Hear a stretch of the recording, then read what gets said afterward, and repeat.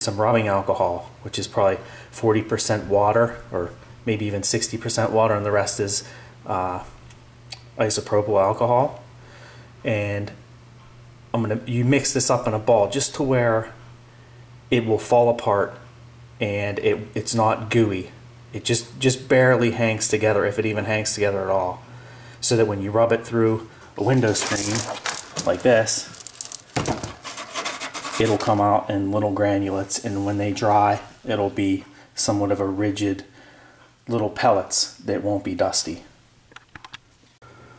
Well, if you ever granulated anything, you know that there's a fine line between not wet enough and too wet. So your consistency, you want to be like, it's dry, but if you squeeze it together, it would form a ball, but then it would break apart really easily. If you get too wet, don't attempt to granulate it, just spread it out and let it dry. You're just going to make a big mess. So I've got my screen here and a piece of plywood underneath it. I'm just going to take this stuff, smash it up into a big clump, and then I'm going to just smear it over the screen. Push it through. And if you flip your screen over and you've got a bunch of little curlicues on the back, then it's way too wet. And that's what it'll look like. When that dries, it'll be really nice. So the very first part that you need to do when you have your core burner tooling, that's what this is going to be, is a core burner rocket. And this information only relates to a core burner. So my tooling I bought, it's from the UK and has a tapered spindle. And down here, this is 8 millimeters in diameter, or 5/16 of an inch. So if your tooling's different, if it's narrower or larger down here, then your fuel mixture will need to probably be different. So the tube slips over this, and you will pound your bentonite clay or kitty litter, and that will form a nozzle. Okay, but the tooling to use to ram this together, it should have lines. See that groove? What that line tells you is when that gets close to the top of your tube, if you go down below inside here, you will jam the tooling on top of the spindle, and you'll probably ruin your tooling, or you'll just never be able to get this off, or you'll mung up the end if it bottoms out. So the first thing you do, if you're buying used tooling especially, put a piece of the tooling on top of the spindle and measure from the base plate right here to that slot. And this is about 7 7/16. So right there tells me that I need to have a 7.5 inch tube. If my tube is less than 7.5 inches long, then I will jam the tooling onto the spindle. So your tube can be longer, but it can't be less than 7.5. So once we have all the fuel made, we're going to actually make the motor. And the nozzle is made out of bentonite clay, which you can buy, but you could also buy kitty litter, like just cheapo kind. And it's not necessary to buy the actual bentonite clay from like a pyro store, because this stuff works fine. I've never had one of these blow up. I've had the Rocket Kato, which is where the fuel is too fast for the strength of the tube or the size of the nozzle, and it actually ruptures the cardboard. So first thing I'm going to do is just put the tube over top of the tooling like that. And these are parts where you want to think about what you're doing and actually measure stuff and remember, so that you have to do this stuff the same, or your results will always be inconsistent and you won't know what's wrong. So I'm going to take, this is a 1/4 teaspoon. I'm going to put 3/4 of a teaspoon in here.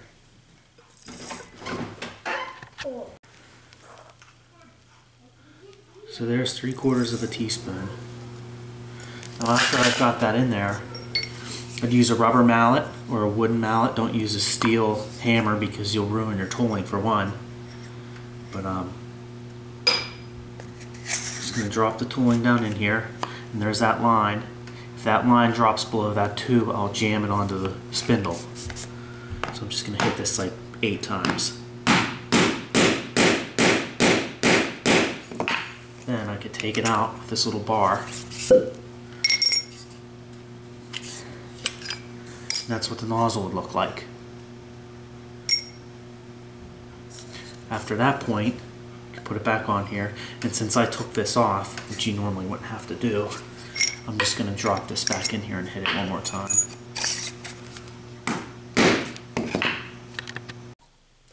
So I granulated the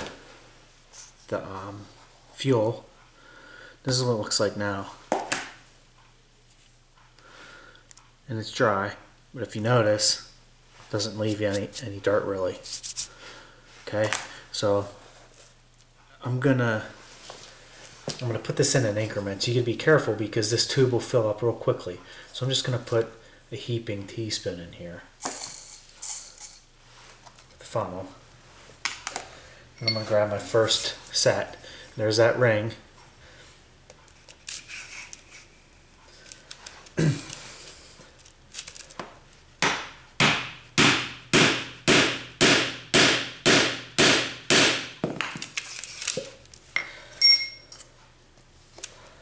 Another one in there.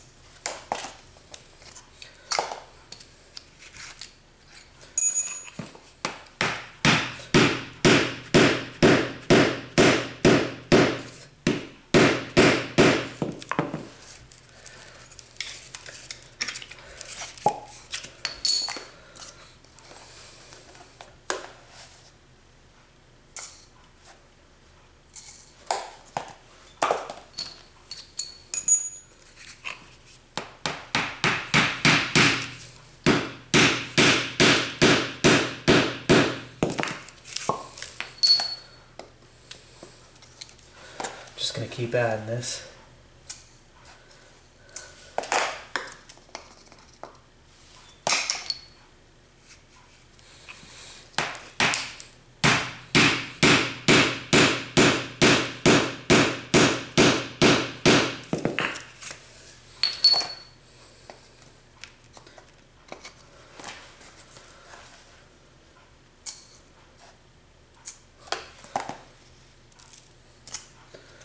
When this stuff's granulated, it takes up a lot more room in the container, but the same amount will go whether it's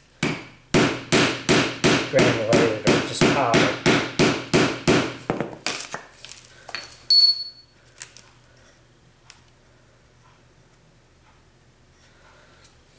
Now I've covered up the spindle. So now I could start using this tool.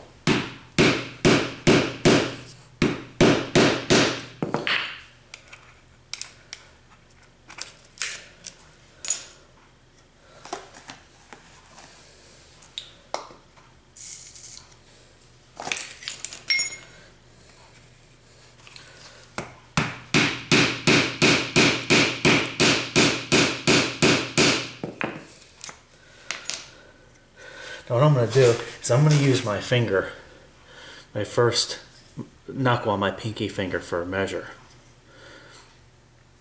I want to be just where my knuckle would bend. And when the fuel burns in the core, it'll burn really fast in just like a second or two. But once the core material is gone, the fuel is going to slow down and it'll burn from the end up here, and that's going to be like your time fuse, kind of. So if your fuel ends up being too fast when it burns to the end, you might have to make a delay compound to slow it down, or you can make your tube longer and add more fuel. And that, I'm just going to use the fuel that I made for the time, and I think it's going to be pretty good. So you can see where I have that at my first knuckle. Now I'm going to cap this off in the end with some of that clay. And I'm just going to use my 1/4 teaspoon like I used for the nozzle, and I'm going to put the same amount in, which was 3/4 of a teaspoon. So I'm going to put 3 level scoops of this in there.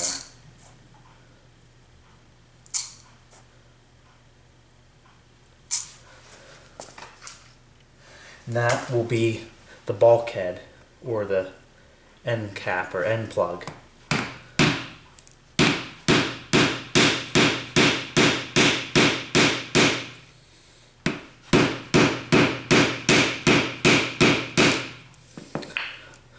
Okay, so that's what you end up with.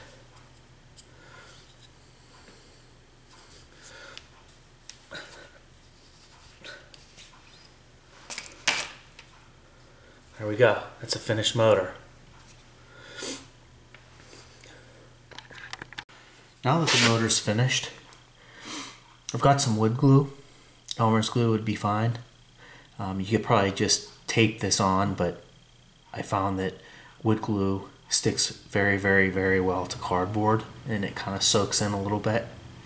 My problem with hot glue is right now where I live, it's like -10 degrees Fahrenheit, so hot glue just, it fails on me as soon as it gets cold. So what I got here are 2 pieces of 1-inch this packing tape. It's pretty strong stuff.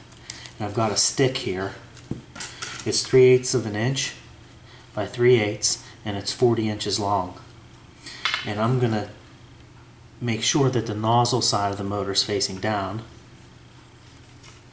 and I am going to hold the stick down about 1.5 inches or 2 inches or so. Take a bead of wood glue,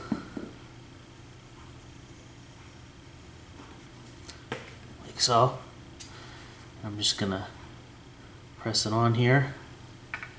Then I'm going to take my tape,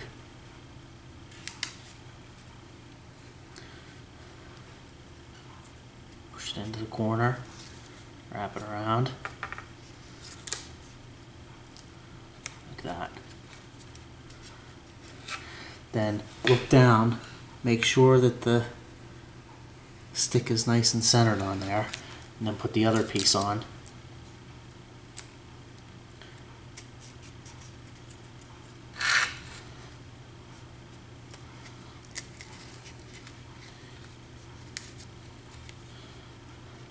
And when that glue dries, they'll be really, really strong. Now that the stick's glued on, the clay bulkhead that's in the front, when this motor burns up through right about this area where there's no core, eventually it's going to reach the back of the plug. We need to have a pass fire hole so that it will ignite the shell black match fuse. So I'm just going to do this by hand. Some people probably use an electric drill, but I'm not going to do that. So I was drilling through there, and once I got some black crumbs on my hand, I know that I went all the way through. So now when that motor burns up, it'll go through the delay, which is where there's no core, and blow fire through this hole.